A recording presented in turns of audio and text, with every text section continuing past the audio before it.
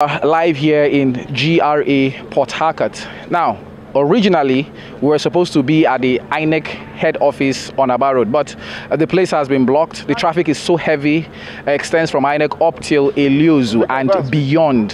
When we got to GRA Junction, we saw smashed vehicles, we saw heavy security presence, we saw a lot of people struggling to control traffic. It was basically chaos. The APC governorship candidate in the just concluded election, Pastor Tonye was supposed to be at INEC office today to get certified true copies of the documents he's going to use to prosecute his case. Unfortunately, that did not happen. But I'm being joined right now by Pastor Tonye. Good day, sir. So, Charles, how are you? What's going on? How has it been? First and foremost, we are supposed to be in a democracy.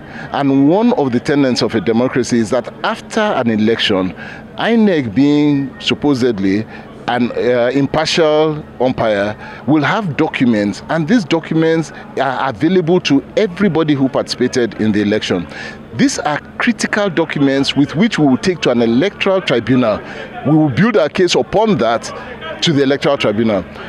Friday last week, Friday we were at INEC. We asked for these documents. They have not given us a single one.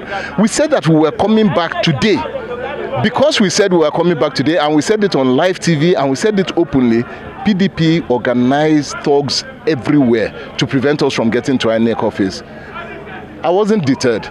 And so I went with my party chairman, the woman leader, the youth leader, senior officials of APC to INEC. They had barricaded the road from GRA Junction. Everywhere, boys, girls, full, all smoking Igbo. So, on your way to the INEC office, what was your experience with the people who had blocked the way? So the first thing was that they began to assault me.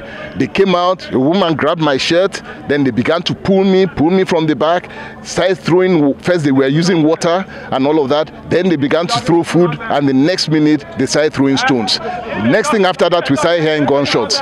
It took my security people to forcefully evict me. In the throwing of the stones, they destroyed our vehicles and they injured me. There's a huge bump here. You can see this, cameraman. You can see that. You can see this. You can see that. What happened to you there? I was hit by a stone. They slapped me. They punched me.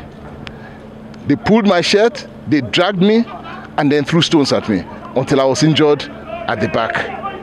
Okay. Have you made contact with the Commissioner of Police? My people have been talking to them. They came, we're right now, so we left there and we came to the APC secretariat, which should be a safe zone.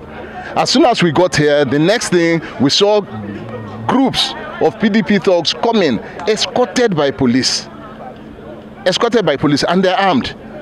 The groups there are armed. They started shooting outside the APC office. So my own personal security force came out. They said I should go inside, and I said, no, I'm not going inside. We have to stand here so that everybody can see what's going on. So there was shooting, and right now you can still see that they're arguing. And the argument is between two sections of the police force. Why? So now that you have not succeeded in getting the certified true copies of the documents you've requested from INEC, what is your next line of action? So I'm told that they will be there today, tomorrow, until Friday. They have been paid 15,000 naira a day, which we did investigation to find out, so that they can come and mobilize and prevent us from getting CTCs. Now, it's no coincidence that by that day, by Friday, we will be out of time. We will not be able to file. We will not be able to get documents. They're trying to prevent us from filing. So I am escalating this to INEC National. I'm escalating it to the IGP of Police, escalating it. Tribunal cannot hold in Rivers State. It is obvious that it's too dangerous. INEC National must request for the CTCs and bring them so that we can have them. It's our right. It's our right. It's our right. It's our right. Okay, that is the situation. That's the situation on ground here. A lot of tempers are flaring. Emotions are on the rise. Tension is in the air. When we were coming here, there was a line of people on the other side, and in between there was security, some policemen, some officials of the DSS sort of preventing the guys on the other side from making contact with the people here. But that is the situation here at the All Progressives Congress Rivers State Secretariat. We'll continue to bring you updates as they break.